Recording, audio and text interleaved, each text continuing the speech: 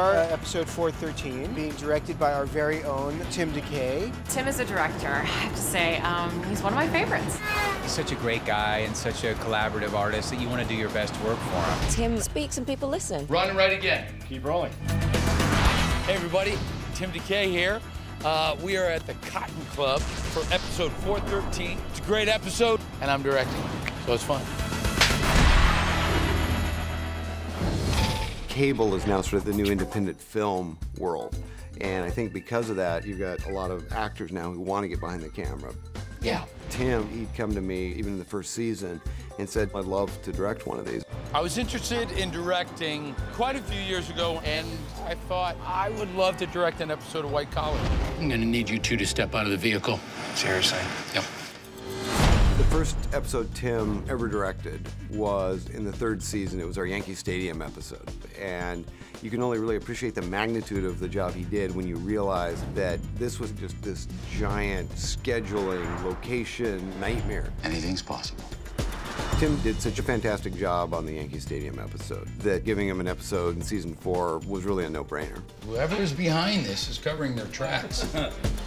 Directing and being the lead actor, it's a juggling act. The real challenges are schedule. It's like, how can you star in the same show you're directing? It's actually the episode before. When you're prepping an episode to direct and you're in that episode, you're working 24 hours a day.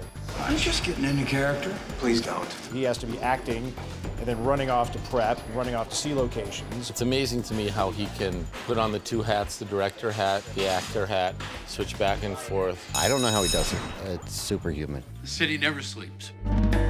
It's great to have an internal director. They know the show intimately, they know the crew intimately, they know the look of the show, which is exciting. Tim relates to us in the same way he always does. I have a very trusting relationship with him. I think we all do. He takes the role really seriously, but at the same time, he makes it fun. Oh, that's great. He's fair to everyone. I always call him the mayor of the set. The crew's been very nice, but that's only because he's very sensitive. And once he starts crying, our whole day's shot. Every time he opens his mouth, I reach for my cuffs. Our Harlem Jazz episode definitely poses a lot of challenges. We've got a lot of locations, got moving shots, night shots, a huge concert in the Cotton Club. He had a 100-person crew, tons of extras, an amazing amount of technical things that had to go right at the same time. This was a real daunting task for anyone. The clock is always ticking. We have to get the day within a certain amount of hours and get all the scenes done. It's so effortless for him. He's amazing. There's the old saying that if you throw somebody a little bit of heat, that by the next time they come around, if you can take it, they give you the whole entire fire, you know, and they definitely did on this episode.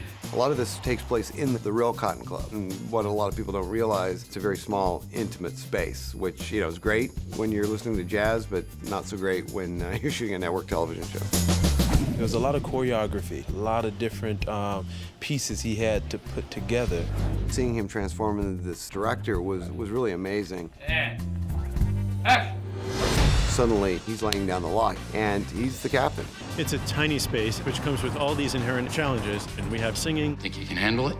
You know I can handle it. I went in really wanting this kind of homage to Diane Carroll, and having her singing in the Cotton Club started the entire thing. I'll show you how to class it up. Listen, little man, if you think you can show me some class, you have another thought coming. And the idea was it was going to be lip-synced. And Diane got up there, she was sort of warming herself up, and she started to sing. And in that moment, Tim looked over in the band, and he motioned for them, and they started to play. And suddenly, you've got Diane Carroll on stage singing live. It really made the episode. When Diane Carroll broke into Harlem on My Mind, there wasn't a dry eye in the house. Will not ring true with Harlem on my mind. There she is singing in the place where she grew up, and it was magical. Diane Carroll is really an entertainment legend. Best known for her singing career, where she came out of the Rat Pack era.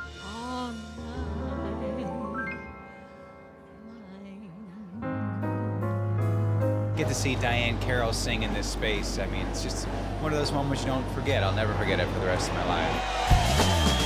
I really enjoyed having Tim as the director. He did a fantastic job. There are a lot of people helping out, going an extra mile, and that means a lot. He's what you hope for in a television director. It's joy to direct on White Collar.